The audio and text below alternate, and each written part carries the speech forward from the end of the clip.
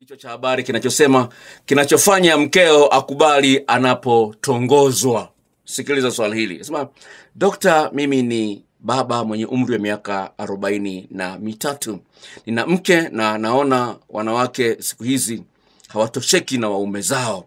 Je, unaweza kuniambia ni kitu gani kinachomfanya mke wa mtu amkubalie mwanaume mwingine anapotongozwa wakati anajua kwamba ameolewa? Sawa?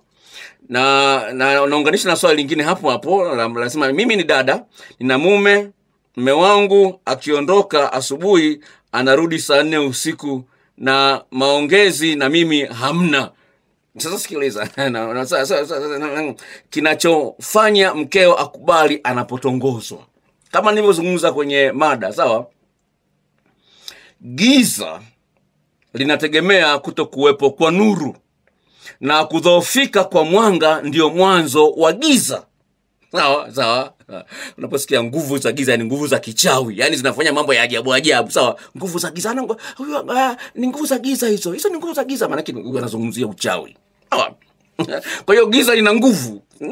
Kwa hiyo pale ambapo mwanamke haoni sababu kwa nini huna muda naye, kwa nini humfikishi kileleni, sawa, kwa nini humnunulii zawadi, kwa nini huna muda wa kuongea naye, hapo ni giza. Haoni sababu. Kwa nini humnunulii zawadi? Kwa nini humuongeleshi? Kwa nini humuiti baby mara kwa mara? Kwa nini umtamkii mara kwa mara nakupenda? Hapo unatengeneza giza katika akili yake. Haoni uzuri wako, haoni thamani wako hata kama una hela. Sawa, tumesoma kwenye message ile moja. Sawa, yule dada asema mume wangu ananipa kila kitu, japokuwa nina kazi, lakini hana muda wa kuongea na mimi, analalamika. Tayari hapo mwanaume ametengeneza giza kwenye akili ya huyu mwanamke. Ndio unashangaa, huyu mwanamke mume wake anampa kila kitu, mbona ananichepuka? Unaona? Tayari hamuoni mume wake tena pale. Anaona giza, kwa nini mume wangu hana muda wa kuongea na mimi?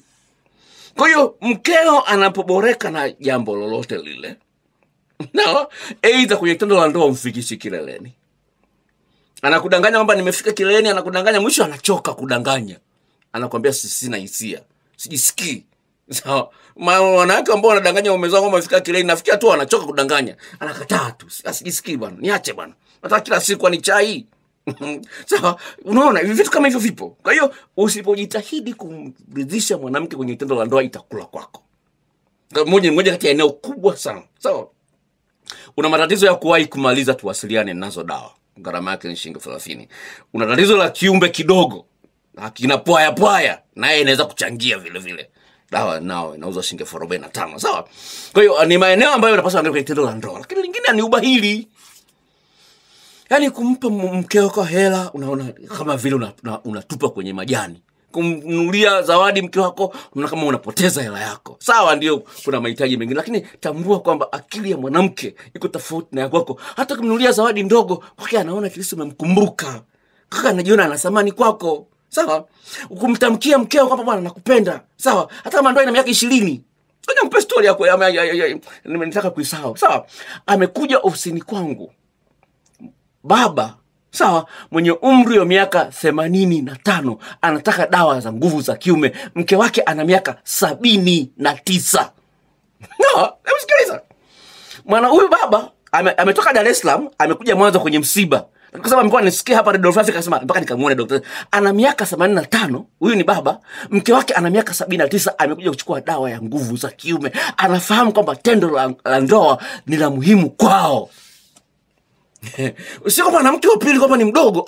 Mke wake yule wa miaka 79 anamtaka aendelee kumnogesha kwenye tendo la ndoa. Sasa wewe unasema umechoka, itakula kwako. Sawa. Kwa jambo la msingi sana ufahamu kwamba kwa kadri unavyomhudumia mwanamke ndipo unapomfanya aione thamani yako, na anaona kwamba kukusaliti ni hasara yake kwa yeye. Kwa hiyo anaona kukusaliti anajisababishia matatizo yeye mwenyewe, sio faida. Sasa lazima umjali mkeo katika maeneo mbalimbali. Msikilize. Wewe unafanya makosa, kuomba msamaha uwezi. Unakuwa mgumu kuomba msamaha. Unakuwa mkali. Umepigiwa simu na mwanamke, toa maelezo. Wewe ni nani? Toa maelezo. Usiseme usinifuatilie. Hutaki mke wako apekue simu yako. Unajiona mjanja. Hakuna uwazi na ukweli, sawa? Unajiona mjanja. Nataka mke wako kwenye akili yake anasema kama hataki nishike simu yake, maana yake anamchepuko, yeye na mimi nitafuta kwangu. Kwa hiyo usiseme simu zinaharibu ndoa. Sio kweli, ndio simu zinaharibu ndoa. Ni ujinga wenu tu. No, ni ujinga wenu. Atakuta message labda imepotea njia, sijui nini, italeta ugomvi. Kama mmeshindwa kutengeneza mazingira ambapo mnaweza mkaeleweshana juu ya jambo gumu, shida sio message, ni kwamba hamjatengeneza mazingira nyinyi kuongelea mambo ambayo yanazuka kati yenu. Yaani uwezo kumuelewesha mke wako hii message imetoka wapi na kwa nini imekuja. Kama unashindwa, maana yake tayari ndoa hiyo umeshaharibu wewe mwenyewe.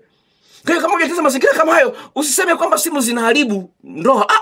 Simu zinaharibu ndoa ni watu wanaweka. Wewe simu umeweka password, unajiona mjanja, sio ujanja.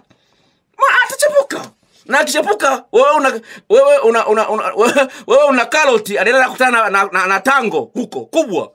Hata ufikata kukumbuka wewe, anaanza dharau tu. Unashangaa anakujibu ovyo, hajali vitu, hajali nini? Kwa sababu amekutana na tango, wewe una karoti. Na anapenda tango. Itakula kwako. Kwa hiyo hayo ni mambo ambayo yanachangia kwa sehemu kubwa watu wanawake wengi kuchepuka. Sawa? Na sasa hivi kasi ya wanawake kuchepuka ni kubwa mno, na wanaume wameanza kulia wengi sana. Nazikuta message nyingi za wanaume wanaolia. Zamani ilikuwa ni wanawake ndio wanaolia. Siku hizi wanaume na wenyewe wanalia, mtu wangu anachepuka, nifanyeje dokta?